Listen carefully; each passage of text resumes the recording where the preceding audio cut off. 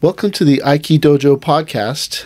I am David Ito, Chief Instructor of the Aikido Center Los Angeles, and with me is... Mike Van Ruth, 4th Dan Aikido, 4th Dan Yaido.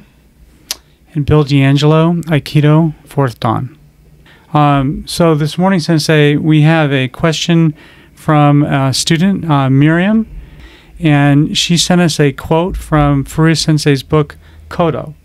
And the quote reads, and I'll read it in full, "Today, in our fast-paced world, I think students of martial arts need to plunge deeper into their training. It is not that training needs to be more intense, but that training should pervade our whole lives."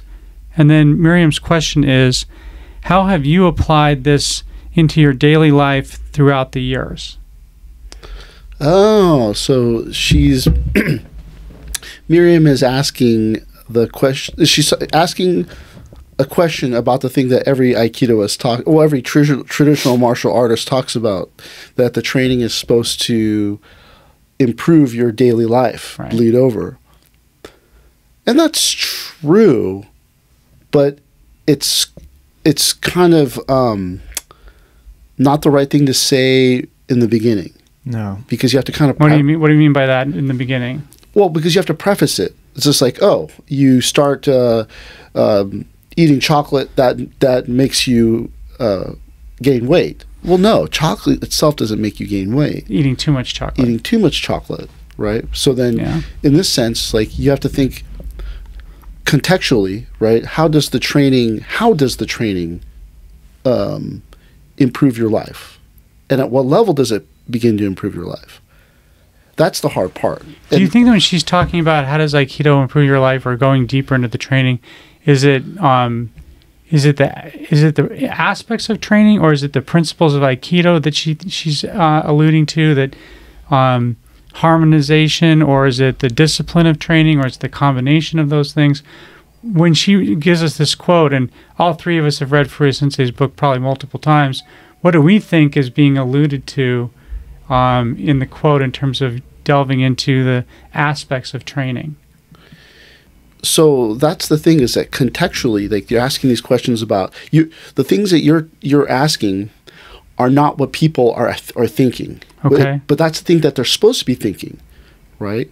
So when we think about how Aikido improves your life, it's not Aikido, it's not the dojo, it's not me as your guru, as the teacher. It is the training. Right. The training is the thing which improves your life. The sacrifice that you have to make to go there, the stick-to-itiveness and the perseverance that you learned by going there, the fortitude that you got in your life because you had to get back up after that person threw you down. Right. Those are the things which somehow benefit your life. So when we think about, like, Aikido or traditional training is supposed to bleed into your regular life and make your regular life better. It's supposed to, but the hard part is at what level. Right. And then at what the different levels, you mistake the power that you get from training as your own, and then you run off to do whatever it is you do. Like, for instance, there was a person, and this is a phenomena, I don't know if this is just this dojo, other dojos happens as well, is that they start to train, they find some power, and then they go, I'm going to run off and go do something else with this power. Right. And so... No, I was going to say, I empathize and remember that arc. I think that students have an arc, right? I mean, you begin here, you get this certain level of power, and that affects your psychology.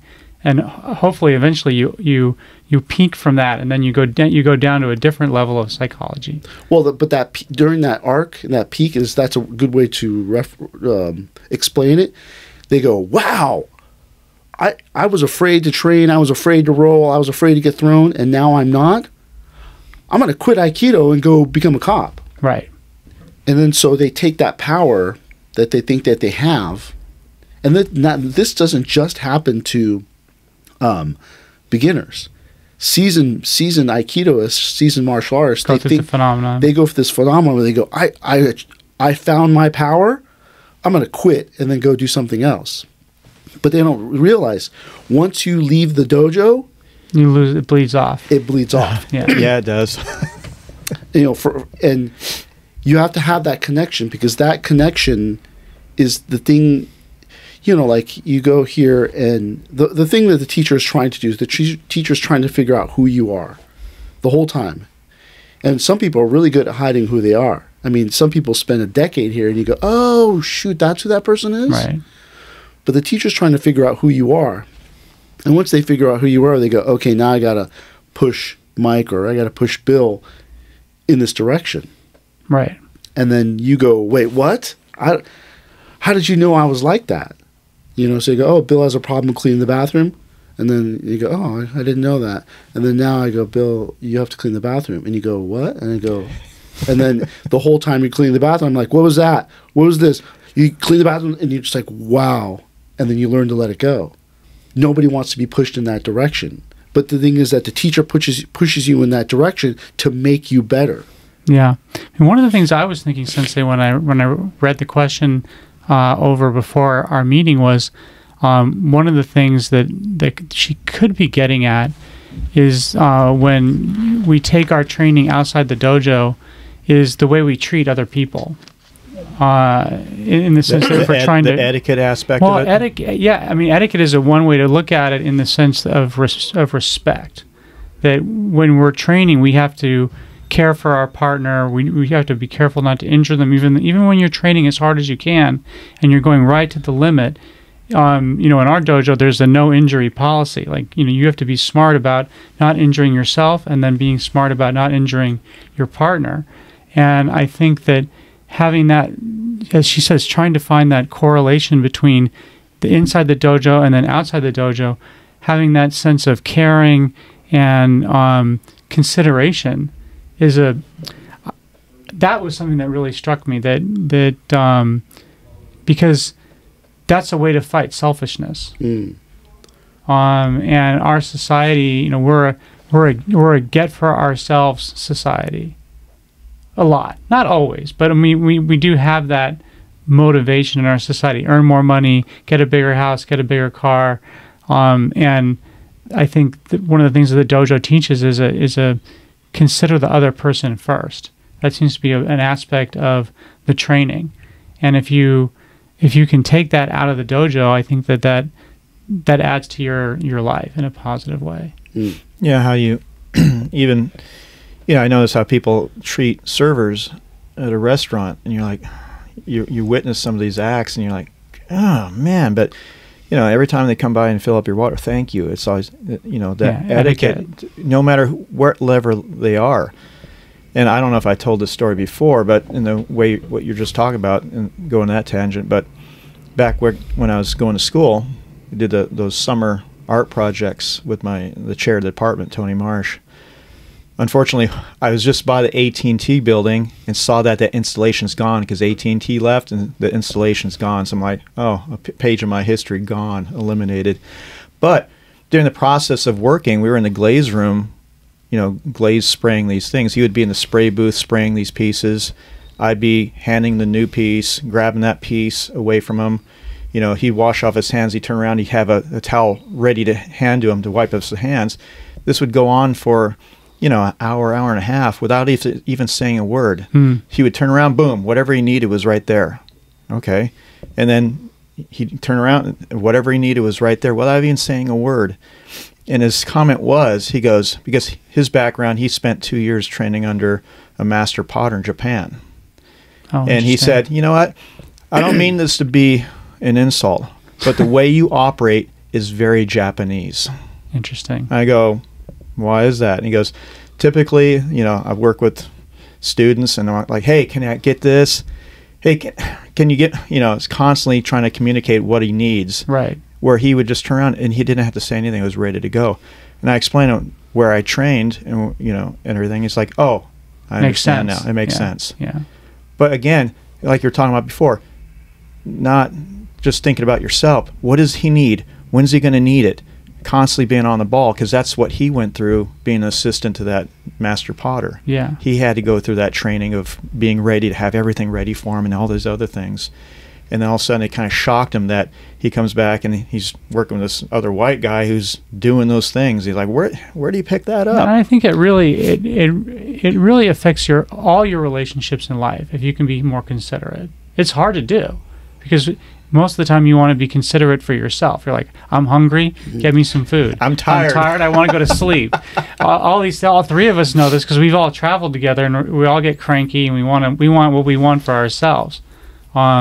So the three of us know this because we've done it together. But it's hard when you're tired to do the thing where you're like, oh, Mike needs this, or oh, Sensei needs this. You're like, no, I want the food for myself. But I think what Miriam's talking about is like, how do you do that? And I think that's where, Sensei, you've talked about this. It's like if you constantly train over and over and over again, it's like with the potter, like you develop that pattern of behavior. And if you've trained for 20 years, the pattern of behavior hopefully gets ingrained into your daily life so that you do it automatically. I think that's where the benefit comes in, is you do it automatically, like Mike's talking about. Well, that's the thing. It's like you're trying to think about how does the training, right? That's why I said it's not Aikido, it's not Karate, it's not Judo, it's not Kendo. It's the training that, you, as a martial artist, you recognize that how you treat people will affect them not punching you in the face. Right. Right? So you go to a bar, you excuse yourself when you accidentally step on someone's foot instead of just walking through selfishly and stepping on somebody's new $200 Jordans, right? But that's where you come to understand that line of, well, if I do this, there's going to be a consequence. And maybe, I don't know, is martial arts training consequence training? Where you learn you realize that everything has a consequence. Right. If you drop food on the ground, at some point you're going to have to clean it up. And the longer it sits there, the more it gets ingrained in the carpet and the more it ruins the carpet, so you might as well just clean it up now. Right. Or if I don't say good morning to the other students, and then one person doesn't really like me already, and then that person thinks I have a problem, and then now I got to fight the person. Right.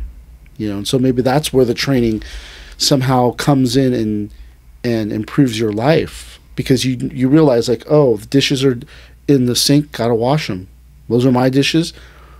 Or that you go, Bill's dishes are in the sink. He's a really busy guy. I'll just wash them. Right. And then I don't get upset about washing them because it's just the act of washing them. It's just the act of picking up the food. It's just the act of, and that's part of the training, is to, as we talked about the other day, stress inoculation. The inoculation of it's not that big a deal. When people ask me, about like seeing gross things in the clinic or in hospitals, and I just go, yeah, nothing shocks me now. Right. And I have children, right? I had to wipe up behind them. I had to clean. The other day, our housekeeper was there cleaning up the house, and I was like, oh my gosh, we didn't do a very good job cleaning up before she came, because there was so much food under the kitchen table. I was like telling the kids the next day, you can't do this. It looks really bad on us, but that's part of your training, is to realize that if you drop a piece of paper or someone else drops a piece of paper in the dojo and you just leave it there, it's bad. It's a reflection. Right. And so this is primarily a Japanese thing, but most Japanese traditional martial arts are done in places that are fairly pristine. Right, very clean. Very clean and very meticulous. So there's this idea that there's a correlation between this pristine training space and this I don't know, this civilization or the civilized mind that you have as a martial artist. That you don't let the floor crack, and so every other day someone breaks their toe in the crack in the floor. You don't break your training partners. You don't break the training space. You clean up the water after you take a shower at the dojo. Right. You do all these things because you care. You learn to care about yourself, other people, the training space, that you don't just let the floor have a crack. You don't let the wall, the paint on the wall just peel.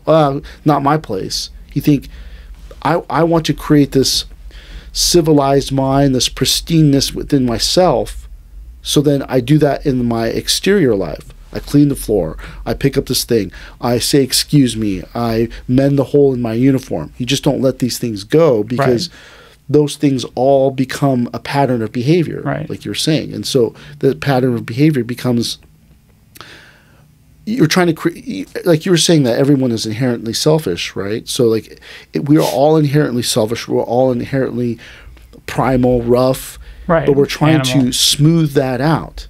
Make our not just make our training space pristine, but ourselves pristine, to where someone could step on your shoe and you don't have to fight them for it. Right. Someone could spill a drink on you, and then you don't have to punch them in the face. You just go, that's how life works.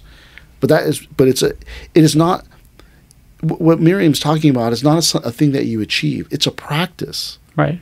You bow to someone before class, and then maybe every once in a while you just kind of go, oh, no, and then someone goes, hey man, what'd you say? And you go, oh, I'm sorry. Right. And then you have to self-correct. Right. But you have to, maybe that's a good way to say it, is that training gives you this self-correcting mindset. Process, yeah. And then it gives you the power to say, like, you have to be self-correcting so that you know that there's a problem, and then you fix the problem. But then you start to self-correct your life, right? And so there are like people. There was a student 2 or 3 decades ago who was a bus driver, and then after he became a black belt, he realized that he could do anything, and then he went on to become a lawyer. Oh wow, I don't remember that student. Yeah, and then even like for my own life story, like I didn't graduate from high school, right? But then, but shortly after high school, I started training in Aikido, and then I went along. I got not to brag, but I have a bachelor's degree, master's degree, and a doctorate. Right. Right. That the power of training gave me the power to realize I could do anything, right, as long as I put my mind to it, and to become more disciplined. And so the hard part is in a traditional life, traditional martial arts training, these lessons come in a very painful way. You make a mistake, the teacher smites you, and then you go, I'm never going to do that again. You remember the sting. So, people like stories. So here's a story from my training. So I'm not very good with directions, right? I don't know my left from my rights. I don't know north from south. I live in the same place for like 30 years, and I know that the mountains are in the north. So when someone says go west, I immediately go, like it's so ridiculous. So we had all these Japanese visitors come from Japan. It was over 20 students from this dojo. Our former sister dojo came and visited the dojo. And I was driving a group of people, and the person I was following was driving a group of people.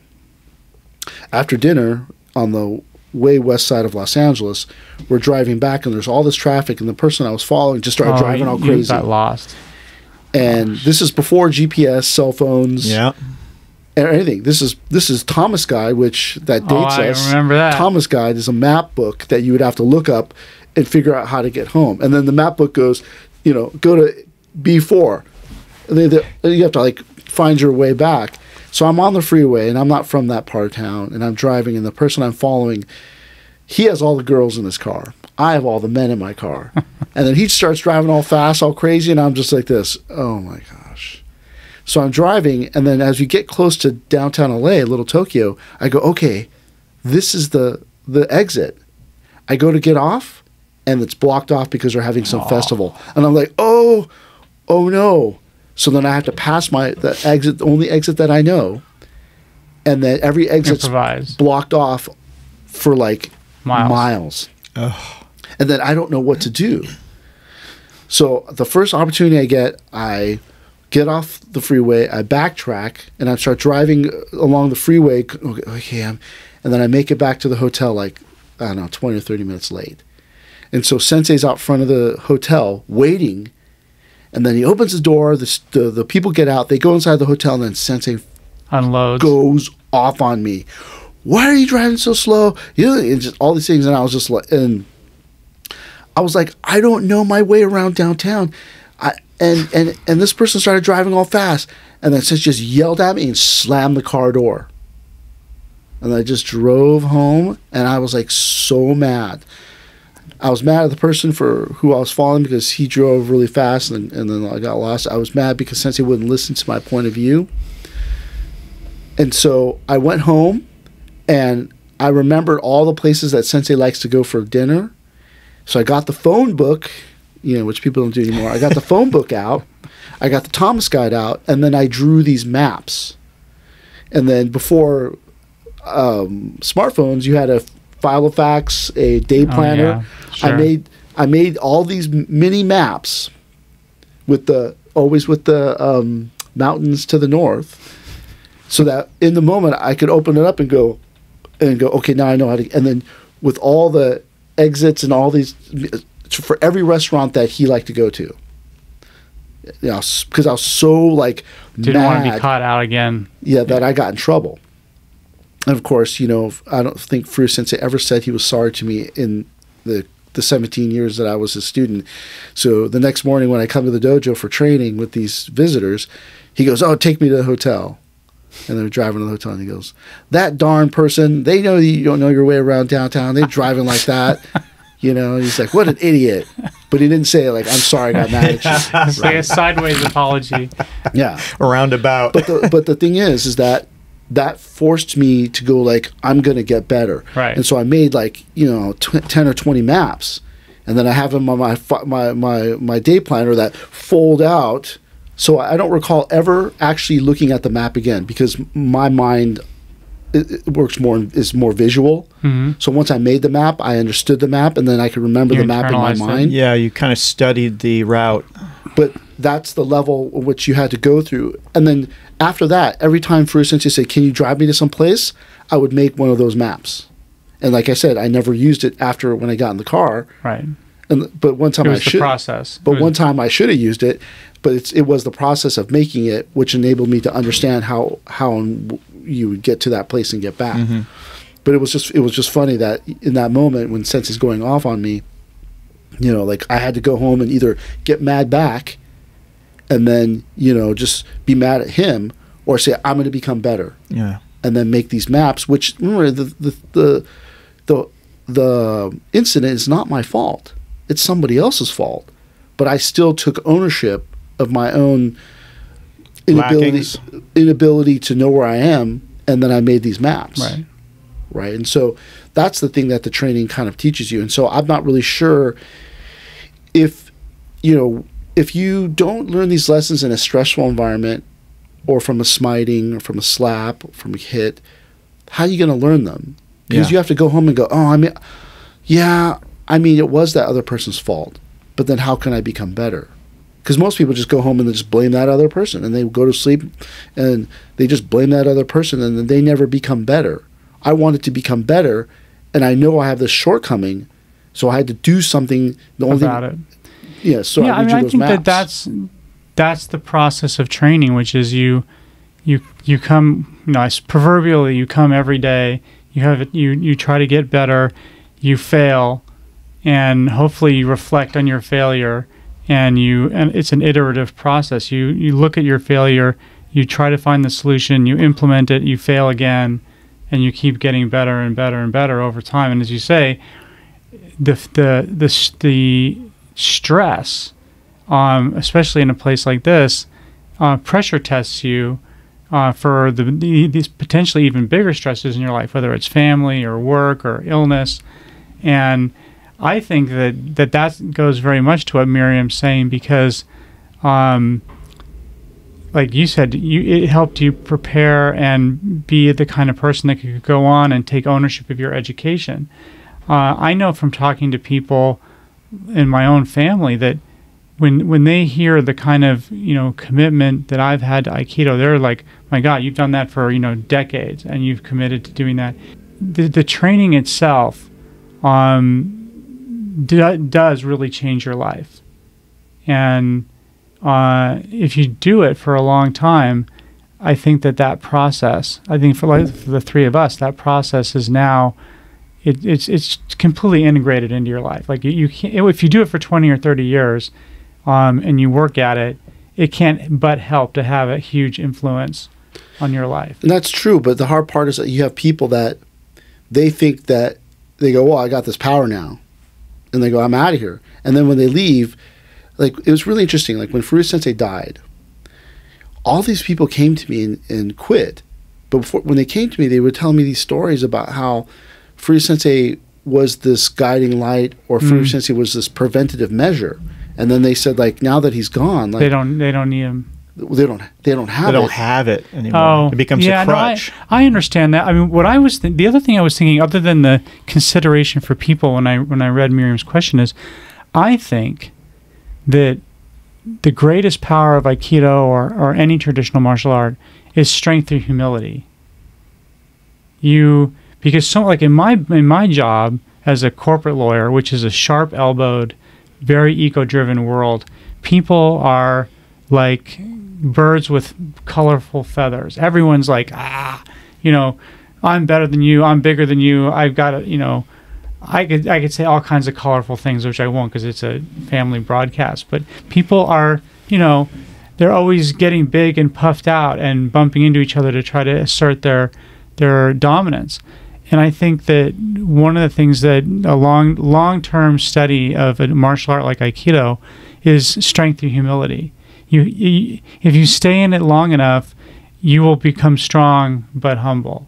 That is one aspect. Another aspect, it would be that you learn to let go of, I don't know what the right word would be, where like, so like my son's really shy.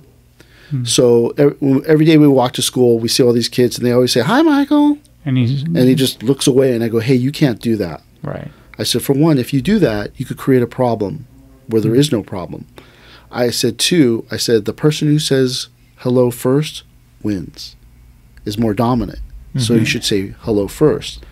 But that's something you learn in martial arts. Right. If you have to go, "Good morning, sensei," if the sensei says good morning and you go, "Good morning," you're going to get in trouble. Right. Right. So you have to try to say good morning before the teacher. Right, you have to win. Yeah, you have to try to win. And with the right energy too. With the right energy. So like they say that when called, you have to say hi and then come immediately. But the amount of time between being called and saying hi is roughly about how much ego you have. So if you never answer, that's a lot of ego. Mm-hmm.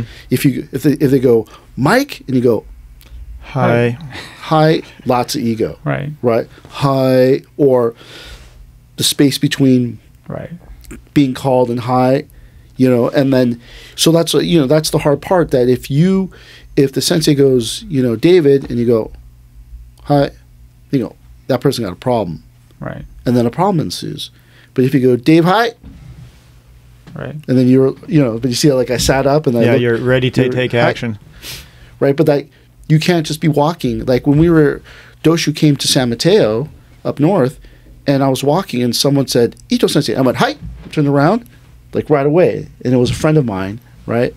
But like if I go, "Ito Sensei, David Ito, hey, you, hey," and then they got to come up and tap you on the shoulder. That's not good. As a martial artist, you're not paying attention.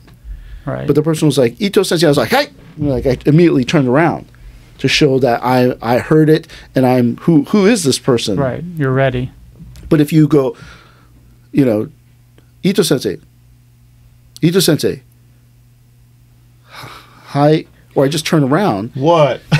You lost your training. What I was trying to connect this to is when you were saying when our teacher, Furuya Sensei, passed away, that a lot of people felt like they were attached to his personality rather than Aikido.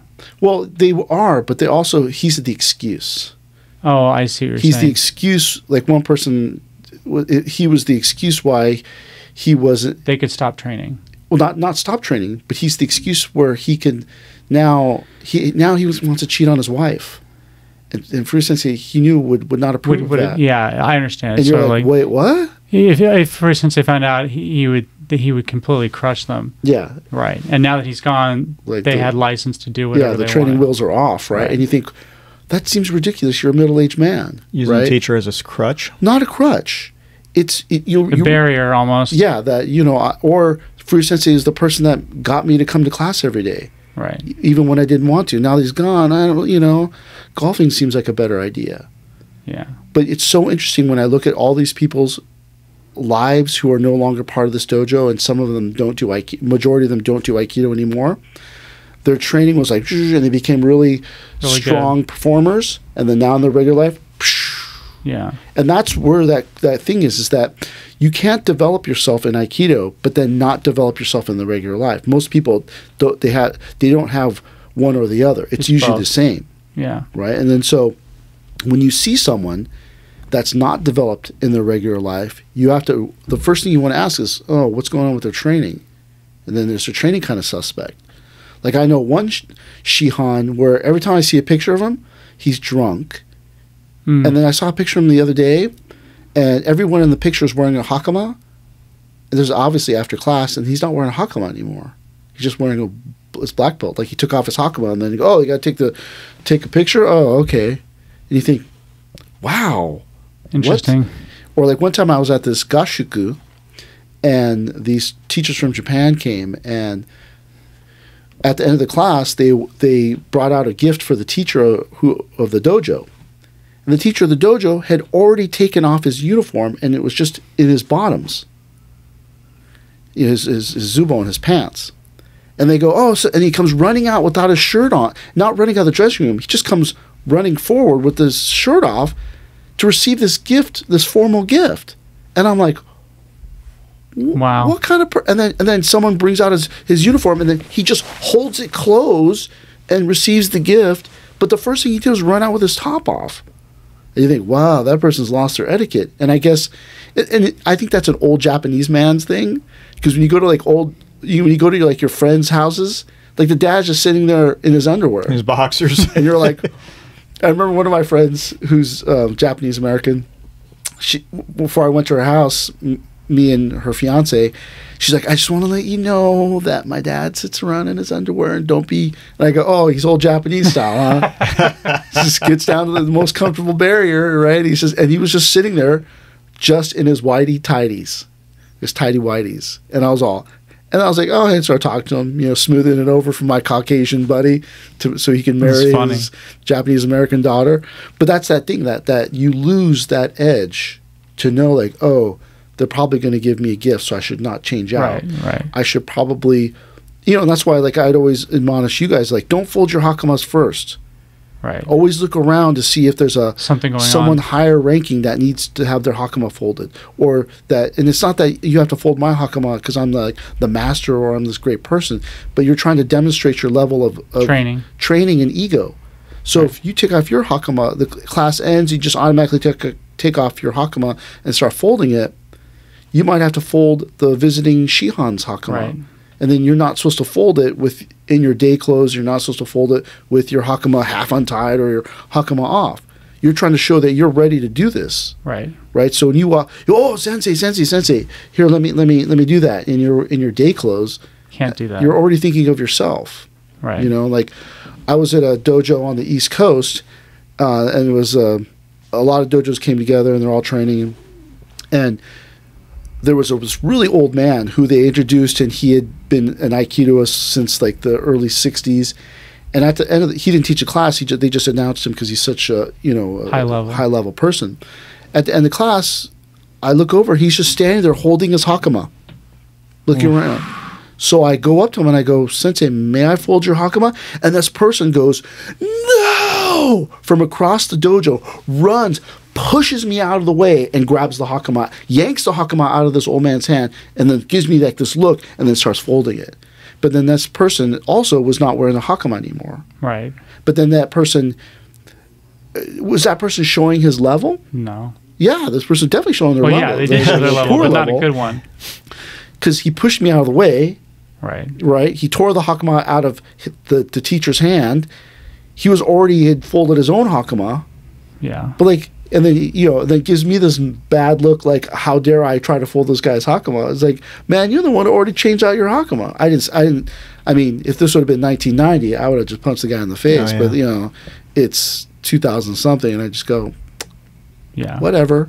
It's not my dojo. That's kind of. I mean, I've been thinking of this question for the last 20, 30 minutes, and maybe this is a good time to ask the question. What are the pitfalls from your perspective as a teacher, or maybe yours too, Mike, as a teacher?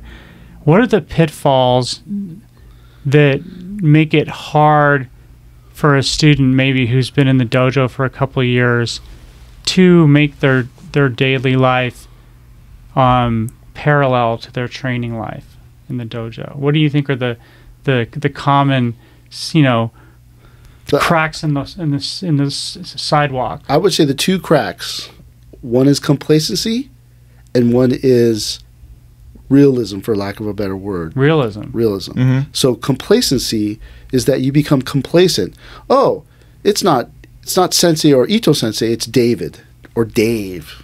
When I was younger, everybody called me Dave, but now I'm David, right?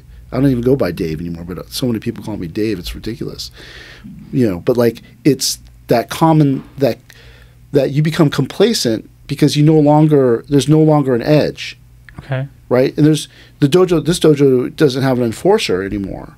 But in the 90s and 2000s, we had enforcers. Right? One time there was a guy in the middle of the warm-up that Furuya Sensei came down and did the warm-up. In the middle of the warm-up, this guy let out this huge belch. Burp! Like that. And when I did that, I was like, I'm going to murder this person. And I murdered that person in the class. All right? But like, there's no enforcer, so there's no one that keeps that edge. There's no hill. There becomes no hill to climb. They go, right. Oh, that's just good old Mike. Oh, he's got a messed up wrist. I don't just crank that wrist. In my day, if they found out you had like a bad wrist, they cranked the hell out of it. And so we never wore tape or a red stripe on our uniform because that showed that person where to attack the person. Mm-hmm. But then in the class, I'd be like, Mike, my shoulder is injured. Don't crank my shoulder. Or he would already know, I won't crank this guy's shoulder. Right. Because there were people on the mat that would say, oh, your shoulder's messed up? Okay. So complacency is one. Just keep it on the down low. And the other one's this idea of realism. And when I say how does realism? Well, realism. You think realism is more like Aikido being real. I'm not talking about that. I'm talking about realism is that the real you comes out, and when the real you comes out, you go, oh, everyone can see that I have this problem, and then it's too painful. Like Gary Iliano often quotes another Aikido teacher when he says, you bring your stuff to the mat, right? You bring your stuff to the mat, it's kind of like moving meditation. Because you're doing this moving meditation, your underlying inside you comes out. And then that I think is the single most reason, the biggest reason why people quit. From the day one till day, Forever. 40 years in, the real you finally came out. And when the real you finally came out, you go, I got to get the hell out of here. I always talk about how during a seminar, because seminars are really rigorous, the real you comes out. The teacher, the trainer, the teacher, the bully, the talker, the person, the real you comes out. Like, so the training gets really rigorous, and you're like, hey, so anyways, how's your wife doing? How long are you in town for? And you're like, just train, man. Or, oh, I got injured, I got to sit out. Or, hey, go easy on me, I hurt my wrist. And you go, oh, sorry. Right. Or oh, Bill, let me tell you how to do this because you're not doing it right. And you're like, what? So the real you comes out. And so, I mean, that I would say is probably the single biggest reason why people quit. The real you comes out. And that thing that you don't want people to know, that, like that you're afraid, that you're, not physically fit or whatever it is. And so here you are in this dojo, people are throwing you down, and then you become afraid because your real you comes out, and then you go, I got to get out of here. Yeah. But it also, it seems to me that the concept of realism is also necessary for your development. Well, yeah. I mean, Furuya Sensei, like we bring it back to that story about Furuya Sensei getting mad at me. The situation brought to light a shortcoming. Right. That I don't know, I'm bad with directions. So I could have just run away and be like, oh shoot, people know? How embarrassing. Quit. Right. But instead I said, I got to fix this shortcoming somehow. There's going to be no way I figure out what's north or south or west intrinsically. Right. You got to find a method. I have to come up with a hack. But hacks are just shortcuts, right? Yeah. But that's one of those shortcomings I don't know if you can fix. You won't be able to intuitively, spin you around with your eyes closed and you go, that's north. Right. Some people have that. Yeah. I think this guy has it, right? Watanabe Sensei has that. He's really good with directions, but I'm not, right? So I had to come up with this method to fix that shortcoming. And so when the real you comes out, you realize you think that everyone realizes that you're out of shape. No, we all know you're out of shape. But then when you realize it, you go, "Oh, I got to get out of here." When you say like so for you, like I think all three of us probably have certain hacks that allow us to make our lives parallel to our training. I'm curious if Miriam were here, what advice or lessons could we impart? If we combine the years of training between the three of us, we're probably getting close to 100 years of training between the three of us.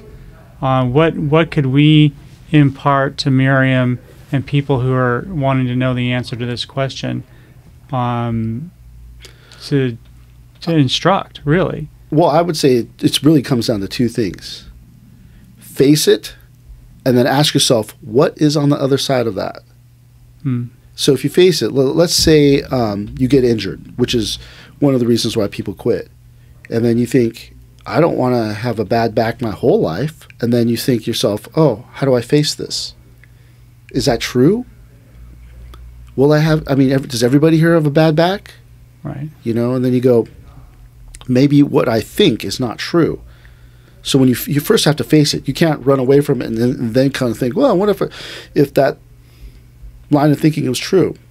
So confront your problem. Confront whatever's coming up. And then as you face it, you ask yourself, but what's on the other side of this? So evaluate it, look past it. Yeah. So when you look past it, you think, is it true that I'm going to have a bad low back for the rest of my life? It could be true. And then you survey all the other students and go, you got a bad back? No, my back's fine. You think, well, all these other people don't have a bad back. Well, maybe if I did some core strengthening exercises or different stretches, I would improve my back pain. Right.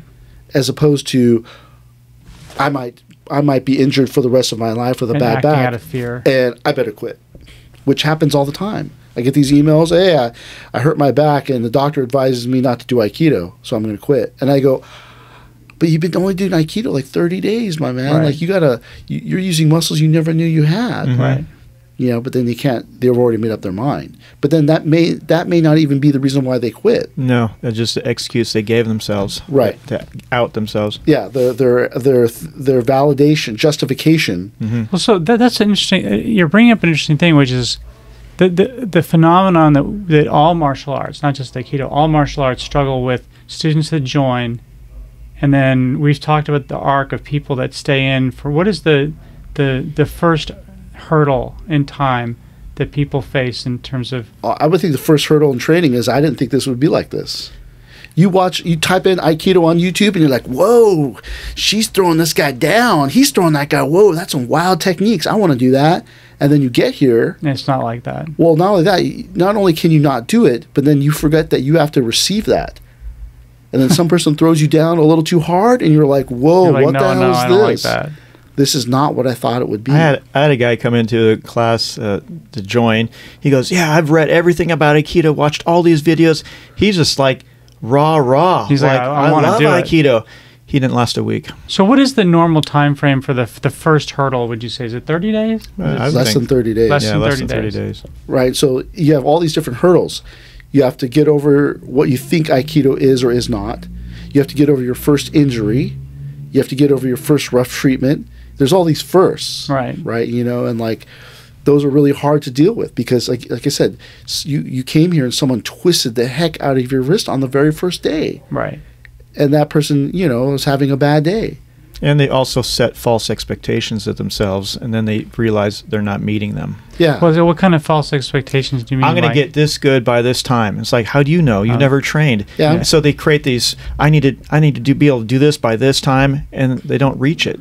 Yeah. So, but they're false expectations because they're not based on reality. Yeah, I run marathons and do dance, so I should be able to pick this up no problem. I don't think I can do this. And you go, You think, oh, because it's not the same thing. Aikido uses your whole body. Yeah. Yeah. So if that's the case, and you're the chief instructor, Mike and I are assistant instructors with, probably 90 years of experience, the three of us, what could we say to Miriam and other students that are coming up in the ranks to help students get their lives and their training on a parallel track? What is the best thing that we could impart? One, to just them? practice. You got to just practice, which is the hardest thing to do. But the thing is that it's the seniors, not the teacher's job, the seniors to call the juniors. So you have to have your finger on the pulse of that person to go, whoa, don't quit. Wait, you're going to quit? Meet me for coffee. Right. And then you talk to them, and then they go, they're telling you some story about their back pain and all this stuff. And then as you talk to them, they go, well, but I'm just afraid that I'm going to be like this for the rest of my life. And you go, all right, that's the real problem. And then you talk them back into the dojo. So what you're talking about is the community. It's the community. The community of the dojo is self-regulating, self-supporting. Yeah, because the thing is that in my day, there wasn't a very good community. It was Furuya Sensei, the senior, and then everyone else was on the same plane. No one took care of each other. In fact, it was Gladiator's Arena. Yeah, it was kill or be killed. Everyone just beat the crap out of each other, and then whoever was in trouble, everyone don't be anywhere near that guy. They called it the doghouse. I'm in the doghouse right now. Right. Furuya Sensei hasn't spoke to me in 3 months. Right. So I'm not really sure what the advice is, because it's not something that happens right away. Right. It's something it's a practice. So like, for instance, I didn't graduate from high school, right? And so I didn't really understand how to study. I didn't really understand how to, I didn't have any of the skills you would need to go to higher education. So when I went into junior college, you didn't have, in those days, I don't know if it's changed today, but in those days you didn't have to have a high school education. So I inserted myself into junior college. In those days, you had to take all these tests. So when I took all these tests, based on those tests is where they place you in English, classes, math, right. And I placed in the middle. And they said, "Oh, you could start here." And I said, "No, I want to start at the very basic." And they're like, "You don't have to, though." I go, "I want to." So I started with in math, arithmetic was the class. The class was called arithmetic. Wow. Yeah, that's crazy, right? So from there all the way into calculus and all that type of stuff. But I didn't have to. But I said, no. Based on what I learned in martial arts, you must start with the basics. Kihon waza, basics. I need to establish the basics first. Right. And so I just went back and started with the basics.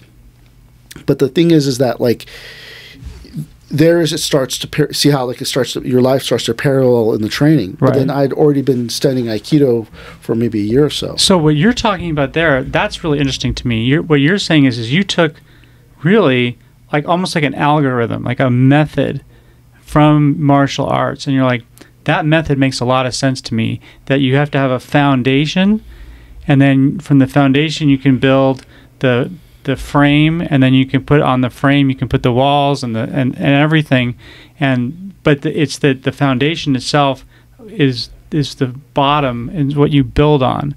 And then from there, you can go up and up from there. I think that's really interesting. That's great advice, I think, because people, and I've seen this in my own career, people want to jump to the higher level as fast as they can. And in martial arts, especially Aikido, and especially our school, we emphasize the basics all the way through. Like even at a high level, you're always repeating the basics. And my understanding of the way we teach is even when we do advanced techniques, they're really just the basics reinterpreted. The basics probably done faster or fast, yeah. And that's a super interesting story to me, because that's something that all of us can apply in almost anything that you do. Anything that you do well, if you can get the foundation right, you probably can do the whole thing. Yeah, I mean, even my Japanese teacher, who I've been with for years, and I'm not like the worst student, I always go, let's start back at the beginning. She's like, no, we're not going to start back at the beginning. And I'm like, nah, I'd rather just start back at the beginning, not because I want it to be easy, it's because I want to develop a better foundation. Right. But that's that thing where you have to, like, you get this moxie, this matitude, right? Right. This matitude that you get from training that enables you to walk into a place and not be afraid that you're going to get beaten up. Right. But that same moxie is that, or matitude, enables you to go, you know what? This is not working in my life, and I'm going to change it. Right. And then you try to change it, right? So, like, for me, once I started in Aikido, then once I achieved black belt, I realized you could do anything you want if you set your mind to Right. it, and then you create a plan. Right. And so, like, when I finally, got through all the classes and was ready to matriculate to a 4-year university, they go, oh, you need to have a high school diploma or a GED or something. And I went, oh, shoot. So then they have these classes you take to prepare you for the GED. And I went, no, I'm not going to take that. I'm just going to go right in. And if I fail this thing, I'm going to go all the way back to the beginning. And of course, I didn't fail the GED, right? I got like a really high score on it. But I'd already been in college for 8 years or something like that. Yeah. So it's like in my mind, it was like, no, I've already established a high level of education. level of ability. But I said to myself, if I fail it, I'm going all the way back to the beginning. Yeah. I think this is great advice and insight for both beginners and for advanced level people, because at every step in your life, you're always starting something new in some sense. Yeah, starting a new job. Or a new day. Yeah. I mean, a new job, new life, new relationships, new location. Retirement is a new step. Everything that you do has some component of novelty to it. And having control of the basics, whatever it is, creates, as you say, confidence. You're calling it matitude, but it creates confidence, which allows you to tackle problems without panic, without uncertainty. Without judgment. Well, Yes. then it's also like what you were saying, that humility. Yes. So you wake up in the morning, like if we just said that every day you would remake your day from the beginning, you wake up in the morning, you look over at your significant other who you were arguing with, and then you go, I'm going to let it go. Right. And start this whole day anew. You say, hey, I'm sorry about yesterday. Let's start the whole day anew. Right. Most people, they don't have that humility. They hold the go, grudge. Like, get this person. It's like one of those sales calls, and then you just like pull off a full-on zero. It's like, shake it off. Don't let it anchor you to the past. Absolutely. You know what? The next sale it's a different presentation, a different group of people. Forget the old and just move on and try to be better next time. Well, that's the thing, is that martial arts is this study in how to make yourself the best you can make yourself, right? So if you're an artist, you've been doing some art and you're not getting anywhere, you go, I'm going back to the beginning. Right. And then you learn about color, you learn about this, you learn about techniques, and then you go, and then you reintegrate it, and then hopefully when you reintegrate it into the whole is better. Yeah. Right. But that's the hard part, is that you have to. It's all a mind game. Right. Staying, leaving, getting good, getting not good. As my little brother always says, when he goes, man, I went to Thailand and they teach monkeys how to ride motorcycles. So whenever we go, I go, man, it could be hard. He goes, dude, I've been in Thailand. They teach monkeys how to drive motorcycles. Is analogous to saying that anyone can learn right. this, right? And to me, Aikido is just physical movement. Right. Right. If you walked in here, you can learn martial arts. Right. But the hard part is that your ego or your mind gets in the way. Right. And says, oh, I shouldn't be here. And starts coming up with all these excuses for why you probably shouldn't do this. Oh man, Monday Night Football's on. Oh, this the Dodgers are in the playoffs. Oh, I got to, I need to take the day off. And then when you start saying that, I need to take the day off, I need to do this thing, they start to layer.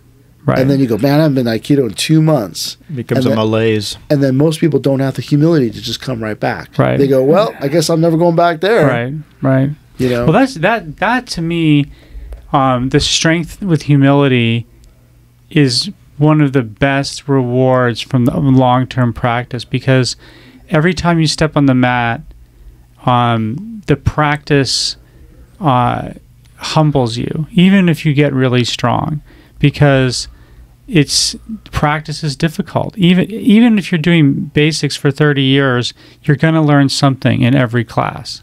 You always will.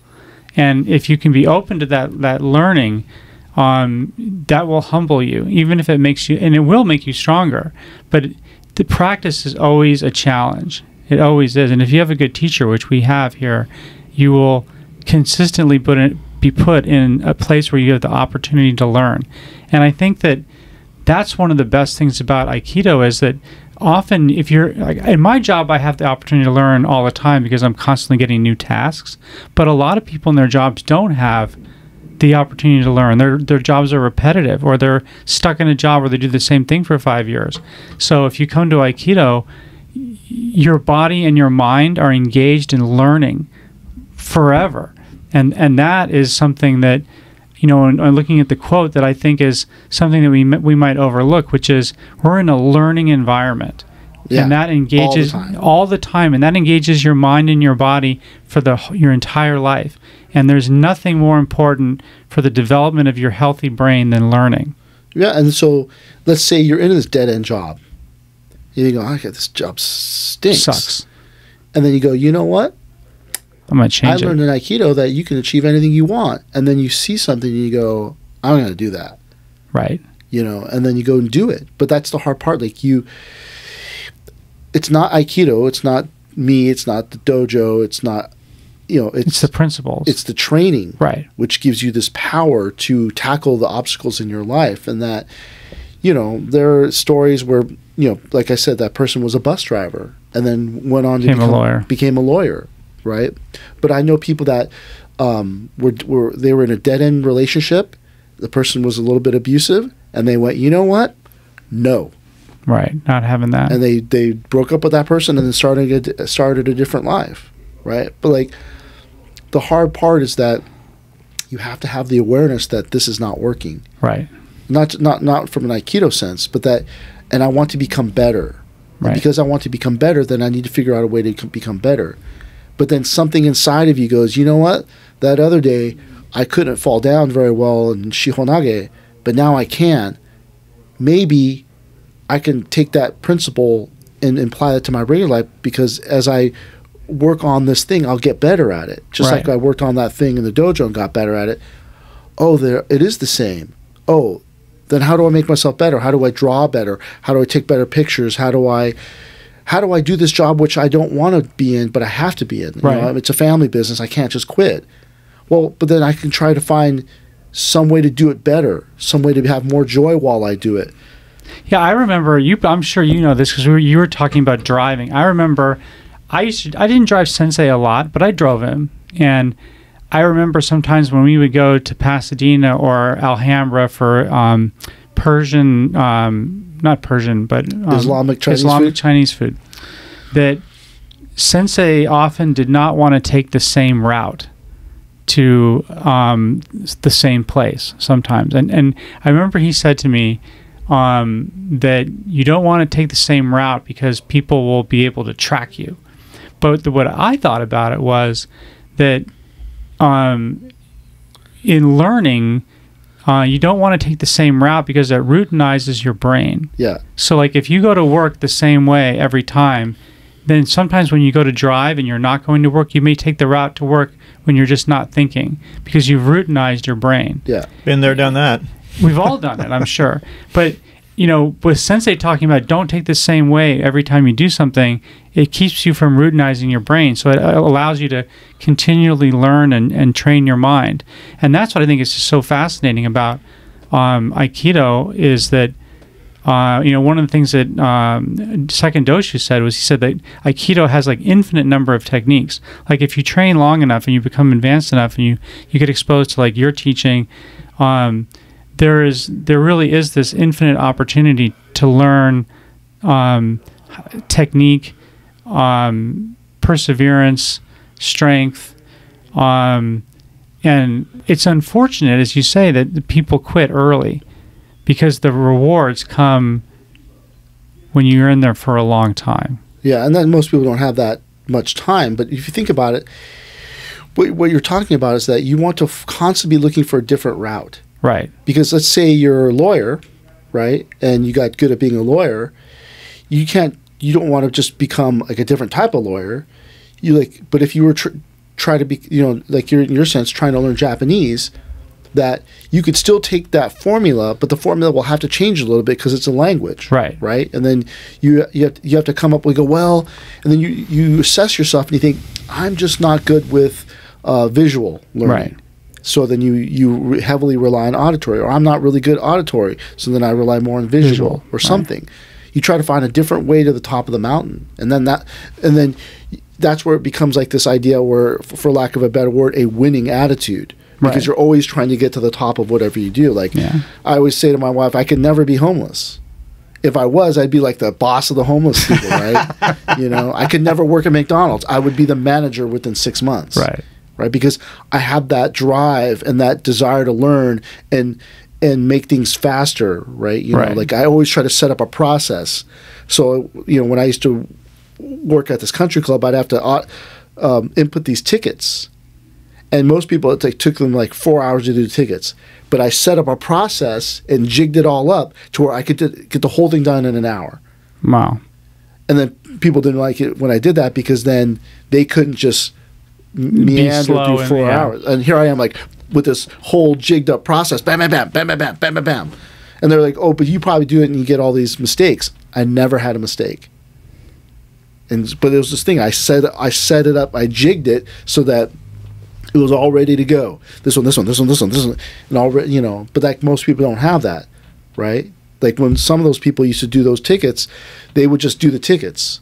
I would put them all in member order number first, so that it was easier for me to input the member number 157, 156, 15, instead of having to like go 1, 2, 4, 3, but like most people just did it as they came, and then it would require them to do it for too long. But that's the idea, is that everything you do, you're trying to come up with a process, an idea, and a way to make it better and faster. Not because you're trying to become, to get through it, but as a challenge. Oh, I can't do this ukemi? As a challenge, I'm going to try to do it. Yeah, I mean, this is, you and I have talked about this, because I've been reading one of Jigoro Kano's books, and he talks about, and I think it's somewhat applicable to Aikido, it's not the same, but he talks about how, the main principle in Judo is maximizing efficiency, and how to make that work through your entire life. And there's some aspect to that in Aikido, in the sense that if you correlate your life with your training, you want to use your energy in the best way possible. Yeah. And I think that in that sense, Judo and Aikido are very similar, because Aikido is about harnessing and using power in the most collaborative, best way. And I think at one point Kano Sensei sent some of his students to train with Aikido, because he recognized this very unique way that Aikido trained. And I think that we're very lucky to be able to train in this particular martial art, because of the way that O Sensei and Second Doshu really established this particular way of training. And that's this idea that why don't Aikidos compete? Why don't they do MMA? Why don't they have competitions? And that's just one of those distractions, right? Because the real opponent you're trying to overcome is yourself. Right. Right. And so when Furuya Sensei yells at me, I could just blame that other person, or blame him, or I could try to overcome myself. And so every time you meet an obstacle, it's there to help you. Right. Like if you can't take this, you're too afraid to take this style of forward roll, you go, all right, I'm going to confront this, and then try to do it. And then as you desensitize yourself, you go, oh, well, and you look back, you go, oh, it wasn't really anything anyways. Right. Like the way I take a koshinage now is not the way I took it for the longest time. But now I do this whole like snaking thing where my body just goes over completely nice and I never get hurt. Right. But the old days I would do it a different way and I always got hurt. Right. Right. But like that's that idea that you first got to you first have to identify or accept that this thing is happening. So let me ask you a question. You're talking. I think like, you're using Koshinage Ukemi as a good example. I think a lot of us, when we used to do Koshinage Ukemi style, I mean, Furuya Sensei had a way of teaching it through a step-by-step process. But I think the old style of taking Koshinage Ukemi was very judo-like. It was kind of like you just get flopped over. Yeah. And you're talking more of a harmonizing style of Ukemi, which is in some ways more advanced. It's you know, in the earlier style, it's just more like the person grabs you and flops you, throws you any which way. Trying to harmonize more with it is a more advanced style of Ukemi and requires more concentration. Yeah, but that's everything we've been talking about, this idea of harmonizing. Right. It's happening. How can I harmonize with it? Yeah. I mean, that's what I wanted to try to get at is that's why I was bringing up Kano versus O-sensei is that they both martial arts are forms of jiu-jitsu. I mean, if you go back. But what I think is interesting about our training is this emphasis on harmonization. Well, it's not that the emphasis of harmonization. You have to realize that, like, a lot of these Aikido teachers in the past didn't make it to the level that we're at today because you're standing on the shoulder of giants. In order for Aikido to become established, you need a guy who's super rough and just beats everyone up. Right. Because then that establishes the reputation and the creates the groundwork for this. Right. And then as we move away from that, we don't need to establish ourselves as a martial art. Well, at least I don't. And then I can think about me as a human being. Right. Right. But these other people, you know, pre-war Aikidoists and whatever, they don't have the opportunity to think about, am I a better person? Should I be a better person? They got to survive. Mm-hmm. Right. So once you're done surviving, you go, okay, now this time it's the time to thrive. So then how can I make myself into a better person? And that's why you look at some of these old school Aikido teachers that are here or gone, they never develop past the physical level of Aikido. But that's because they weren't able to, because the situation didn't warrant that. If you open the refrigerator and there's no food in the refrigerator, you got to get some food for that refrigerator. Right. You can't worry about if you're a good person or not.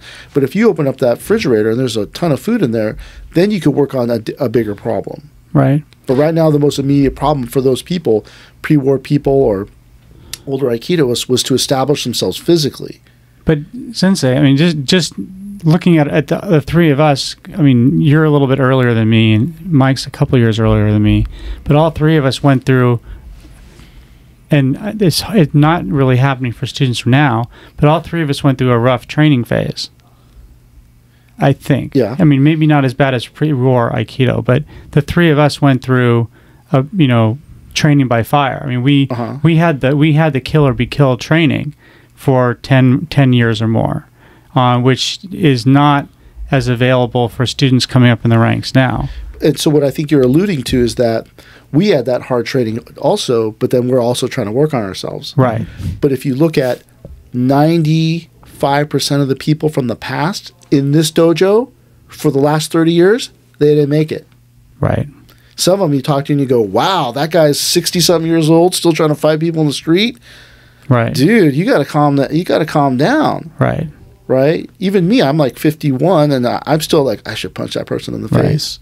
And I'm like, oh, I got to calm down, man. Well, I think all three of us probably, Mike, I don't know to speak for you, Mike, but I know for myself, there are definitely times when I want to unload on someone, and you're right. You're like, oh, shit. But see, in the old days, you just would do it. They go, oh, I'll just unload on that person. Right.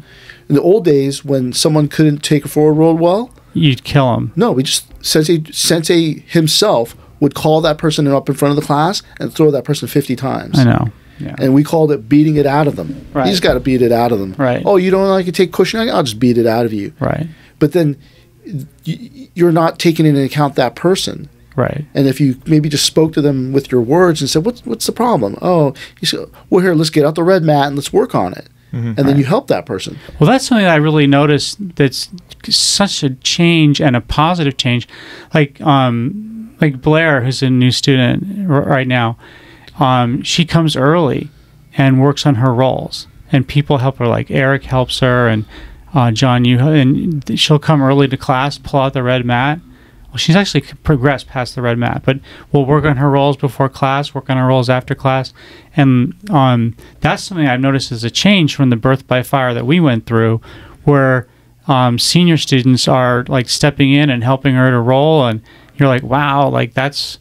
But the thing is are you robbing them of finding the way out on their own? So possible. The red mat is a very good symbolic thing for that, right? Like, I go, hey, Miriam, you want to use the red mats to work on that roll? No, I don't want to do that. But I shouldn't even have asked her, because I'm possibly by doing that, I'm shortchanging her experience. So the old days, they went, oh, you don't want to roll? They threw you 50 times, and then after you hit your head 10 times, your mind clicked off and your body just moved, and then you started to roll better. I remember, this is how crazy it was in the beginning, because we had the hard mats. We had the real tatami mats in the old dojo. Yeah.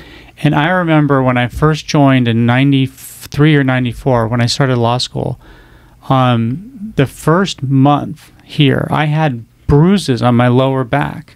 Literally, like dark bruises from being thrown so hard. Yeah. I call them the soft spots, because every time you rolled, you feel them. And I was like, and I looked in the mirror, I was like, my back really hurts. Like, right, but then you said to yourself, I got to fix that. I got to learn how to roll right. Got to fix that. Because I'm not the only one that this is happening to. I'm the only one that this is happening to, so then everyone must have figured it out already. Yeah. So that's that thing. Because you apply that the desire to improve yourself to that problem. Yeah.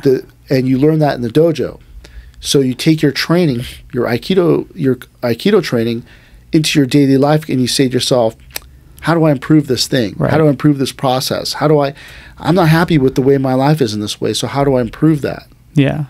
And that's how Aikido filters into your daily life and improves your daily life. You know, one of the students told me that he used to never wash dishes. And then his wife came to the dojo supposedly and told Furuya Sensei, thank you so much, because now my husband washes the dishes. Oh, wow. It's because before he would just put his dirty dish in the sink. And never think about it. Because the wife washed the dishes. But then now he sees the dirty dishes and he can't help himself and has to help out.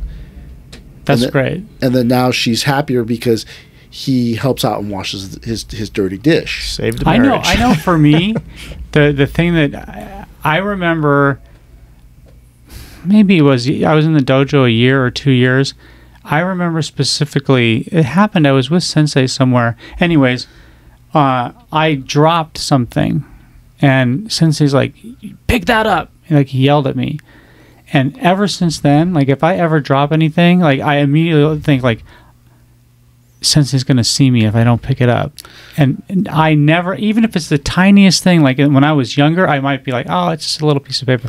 Now I'm like, like my whole body goes like this if I drop something. I'm like, you better pick that up and put it in the garbage can. Like, you can't like not be meticulous about like I think of it more of an Iaido than Aikido, but like Sensei's like, would a swordsman allow you to drop something and not pick it up? Like, how could a swordsman do that? Like that would be just absolutely completely inappropriate.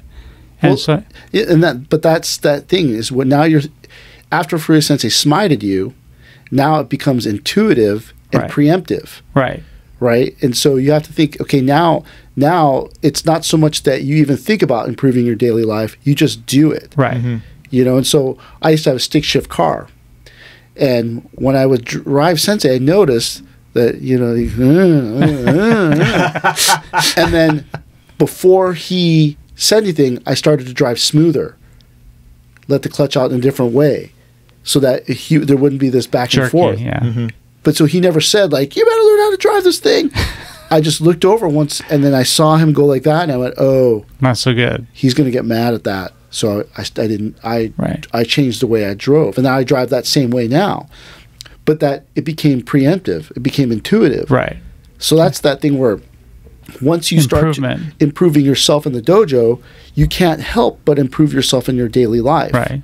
And then it becomes preemptive and intuitive. And then so later on, you can no longer be a bad lawyer. You just can't handle that. Right. You typed the thing, you misspelled what was that famous one that they misspelled? They misspelled this word, and then it ruined everything. Like, you go, no. Oh, it was Trump in one of his briefs misspelled United States. Yeah. And then you go, oh, you're the guy? And you go, you would never do that again because it was so embarrassing, painful. You know, like, as we close this up, I'll tell you this kind of a funny story. That one time I was washing down the front of the dojo, and you use this hose, and the hose doesn't have a valve on it. It's just a tip. And so you use your thumb, moderate you regulate the water pressure and the water angle. What do you call that? The fan or the spray. The type of water comes out of the thing with your thumb. So I'm washing down, and I have this whole process down to, I do it all the time. And these two guys walk up and are visiting the dojo. So I pipe the tip of the thing, and I'm holding it back. Pressure back, yeah.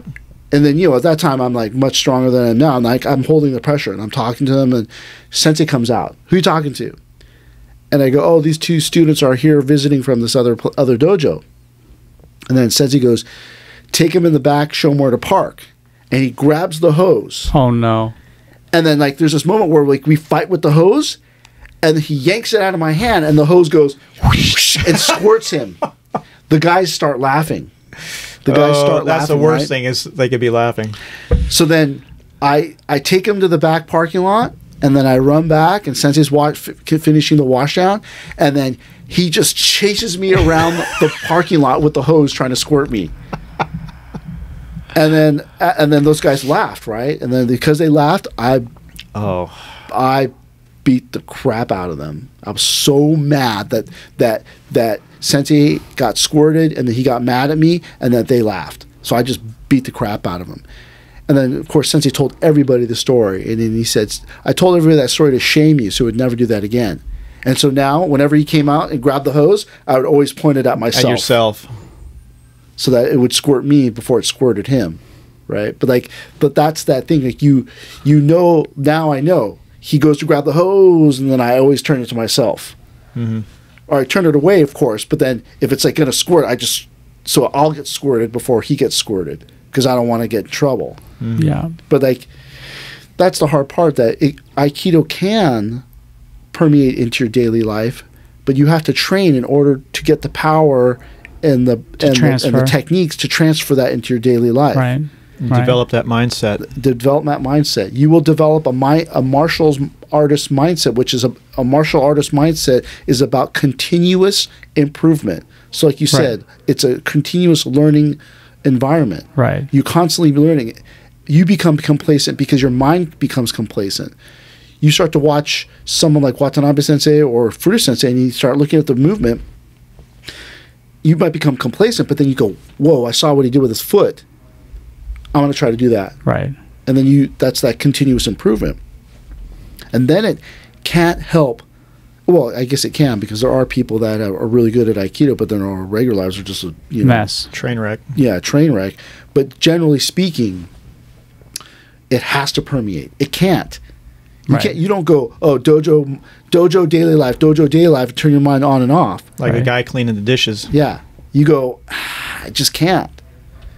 So I mean, it does permeate into your daily life, but you must train to allow that to happen. Right. When does it happen?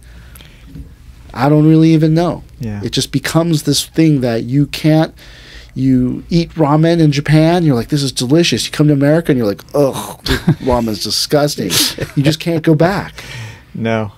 So I think that's a good place for us to stop. This has been really good. It's been a really good session. Thanks for watching, and don't forget to subscribe or like this podcast. Thank you. Thank you very much.